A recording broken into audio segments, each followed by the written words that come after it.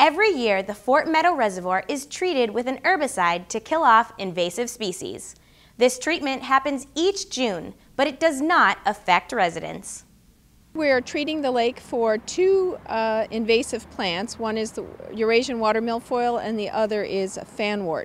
We've been treating for milfoil for the last 7 or 8 years. This is the first time we'll be treating for fanwort, which is a new invasive that started to come in a couple years ago, and now it's starting to take off. So they have a new chemical that can treat that, and we're trying that out for the first time today.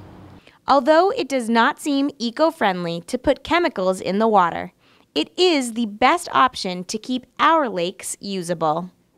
So there are other lakes and ponds that have not done treatment, and in the end, you just end up having the whole lake covered with this stuff, and you can't boat, you can't swim, you just get tangled up in these weeds. So what we're finding now is that these invasives just have extra.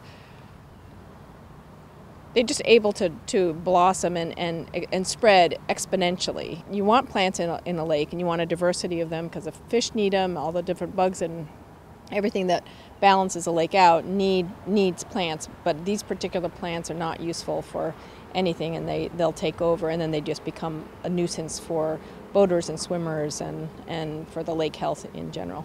There is one way in which residents can help keep these invasive species at bay. Even if it's a kayak, a canoe, you really want to make sure there's nothing on your paddle.